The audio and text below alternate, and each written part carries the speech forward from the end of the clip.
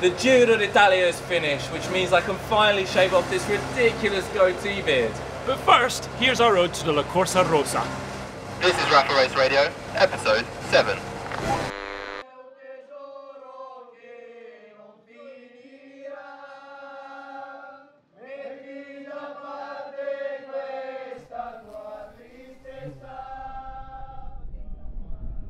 Il Giro d'Italia.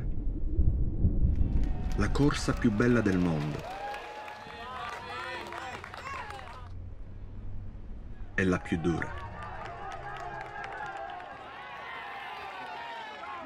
Le salite non hanno eguali. Lunghe, dure, tremende. Il ciclismo ha cambiato questo paese.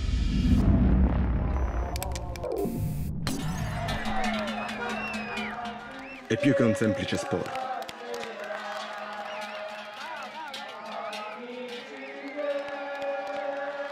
È radicato nella nostra cultura.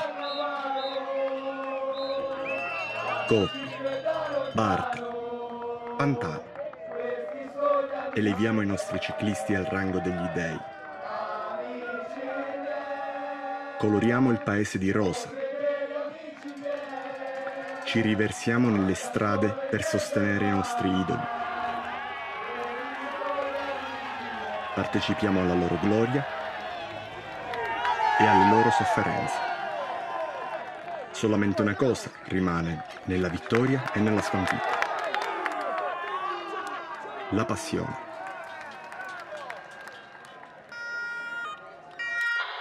So where are you boys from? Yeah, we are from Torino, Italy. Great. You speak English? Okay, I feel pretty good. It's okay? It's Yeah, okay? I think it's alright. Interdici. This game's impossible. How do you play it? This is an Italian game. It's a special Italian game.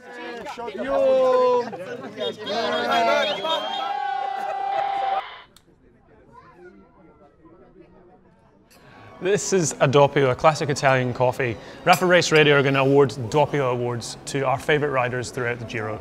Salute. Salute. Our first award goes to quick stepper Elia Viviani, who is much like an espresso, short and very quick. Jacques Anquetil is rumoured to have said you don't win a Grand Tour on mineral water alone. So we're going to raise this glass to Tim Wellens, a sparkling example of a clean rider who refused to take a TUE and had to go home early. Salute.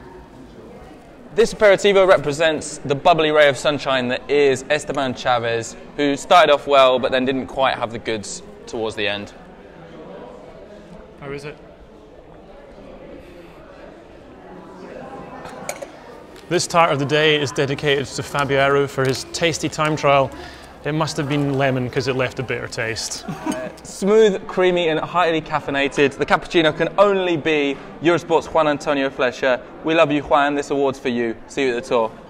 This dull piece of toast goes to Pello Bilbao and Patrick Conrad. Both of them finished in the top 10 without being seen throughout the entire 3 weeks. So we're going to split it down the middle for both of them. Perfect.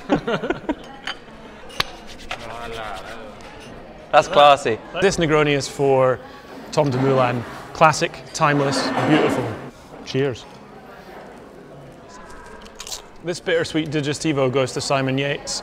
13 days in pink, unlucky for some. In the end, he'd bitten off more than he can chew. I can only imagine the heartburn. How could we forget Mr. Christopher Froome, the Maglia Rosa? So this Gelato d'Italia award is for him. But with the impending investigation, will the result stand or will it melt away? Vincenzo Nibali, he comes from Sicily.